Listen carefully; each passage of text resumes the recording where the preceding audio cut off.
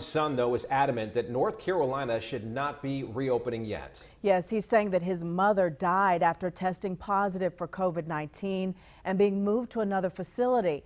He told reporter Ken Lemon he thinks that opening the state back up will only lead to more heartache. There's a memorial of sorts at Jan's restaurant in Falston with pictures of Janice Green, the woman who started this restaurant 40 years ago.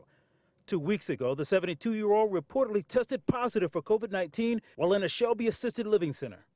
I immediately just thought, oh no, this is it. Wes Leonard believes his mother died hours later because of the stress of COVID combined with her transport to a secure facility and confusion brought on by Alzheimer's.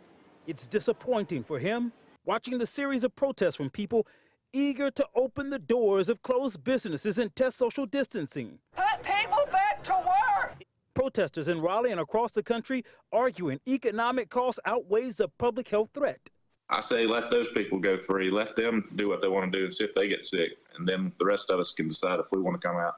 He says as the son of a former restaurant owner, he feels for people who've lost jobs because of stay-at-home restrictions, but he agrees with the governor's decision to extend the order. Just stand their ground and wait a little bit longer just to be safe. He understands the announcement today may ignite more protests from people worried about how this decision impacts work. We may be better off staying with the battle now and staying closed for a little bit longer. He said he'd like to see more people around to enjoy the legacy his mother built. Back to you.